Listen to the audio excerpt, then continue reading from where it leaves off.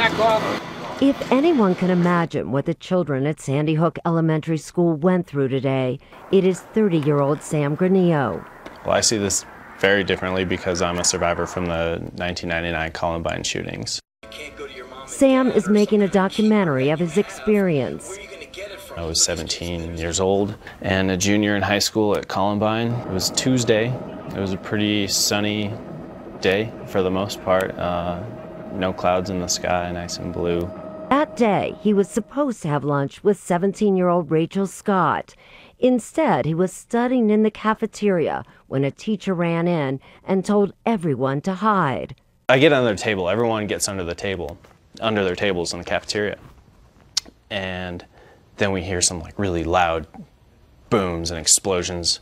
When the same teacher returned, telling them to flee, he and more than a dozen other students hid in a small office and listened while the two shooters, Eric Harris and Dylan Klebold, systematically executed their classmates. It's just rapid fire. Boom, boom, boom, boom, boom. Gunshots, pipe bombs, just explosions. It was friends killing friends. That is just that melts my insides like you wouldn't believe. It's crazy.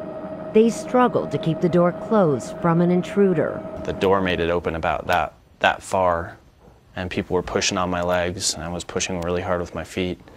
And do you believe that was one of the gunmen trying to get in? I'm pretty sure. I mean, I listened to some of the 911 tapes, and it sounds like it. The ordeal went on for more than 45 minutes. But if the shooting was horrific, the aftermath was even worse. And I step outside, and the first thing that I see is a body on the ground, 4 feet in front of me. A student? Yeah. And it just looked like they died before they hit the ground. I mean, it just slumped, collapsed. He saw a second body, a young woman, but didn't realize who it was until later. It was Rachel Scott, the classmate he was supposed to have lunch with. Man, when I found out that it was Rachel, it's indescribable how it feels to be around something so horrific and see someone and then be told later that you know that person. Sam still bears the scars. Images from today's shooting bring back the past.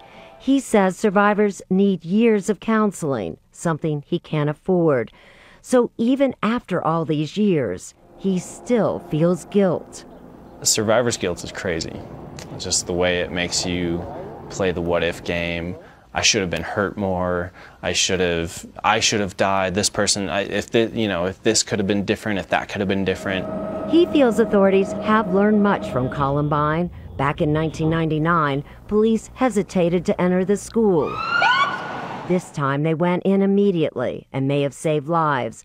Caller's indicating she thinks there's someone shooting in the building.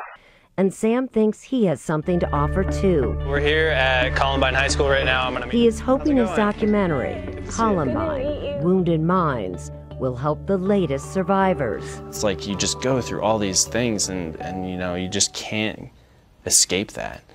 But once you realize that there's nothing that you could have done to change the way it happened, that's a big step.